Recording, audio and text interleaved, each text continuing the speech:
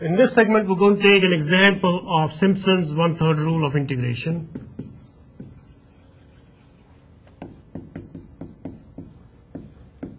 And so we're going to use the formula to see that how we can apply that to find an approximate value of an integral. So let's suppose the example tells you use Simpson's 1/3 rule to find this integral, 0.1 to 1.35x e to the power minus 2x dx. So that's what you're asked to do. You're asked to find out what is the approximate value of this integral by using the Simpson's one-third rule.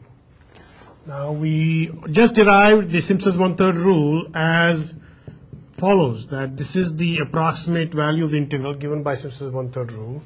You have h divided by 3 here, and then it is multiplied with the value of the function at a plus 4 times the value of the function at a plus b divided by 2 plus the value of the function at b. That's what we get as the approximate value of the integral by using Simpson's one-third rule. Again, I'm going to mention that the reason why it's called Simpson's one-third rule because we have the 3 in the denominator there. And the value of h is simply the half of the interval width. So h is b minus a divided by 2. So all we have to do is to substitute the values of a and b, find h, find the values of the function at a, the midpoint, and the value at b, and we are done. So let's go and write this down. So we have the function itself, which we are trying to integrate, or the integrand itself is 5 times x e to the power minus 2x. A is given as 0.1, b is given as 1.3, your h will be b minus a divided by 2, so this turns out to be 0.6. So the value of the integral 0.1 from 1.3 of this 5x e to the power minus 2x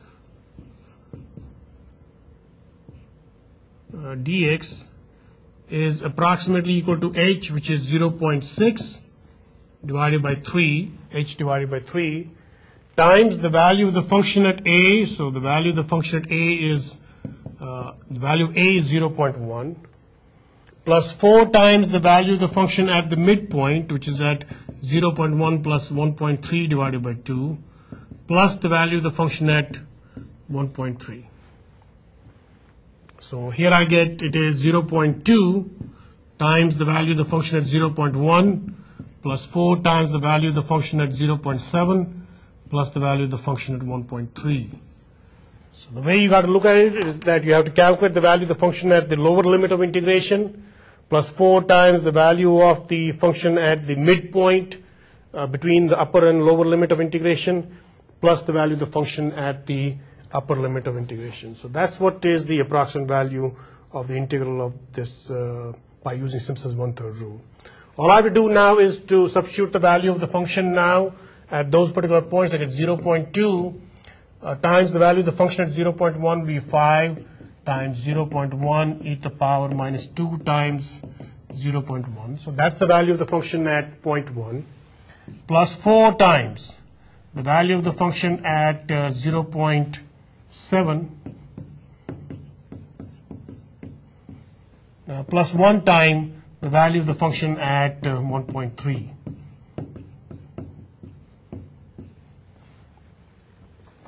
That's what we get here.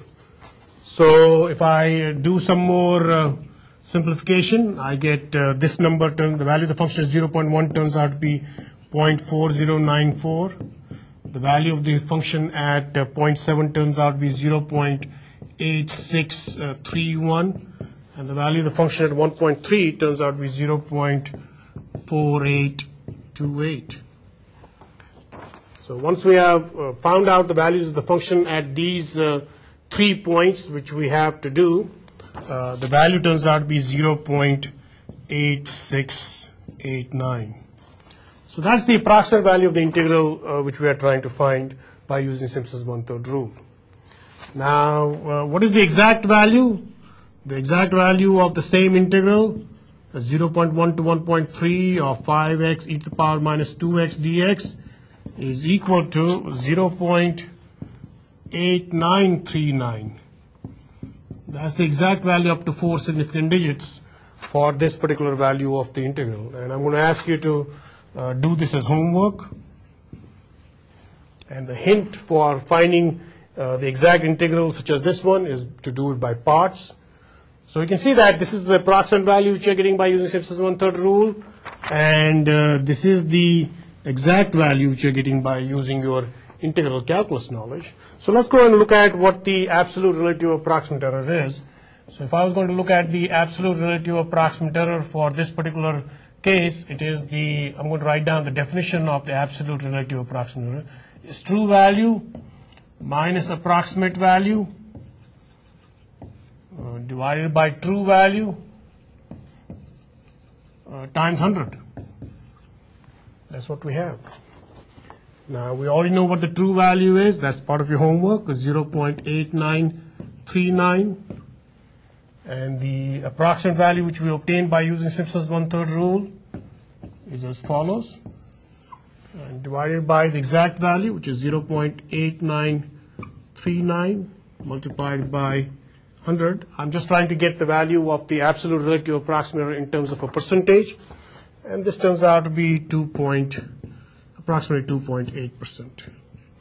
That's what I get as the relative true error for this example. And that's the end of this segment.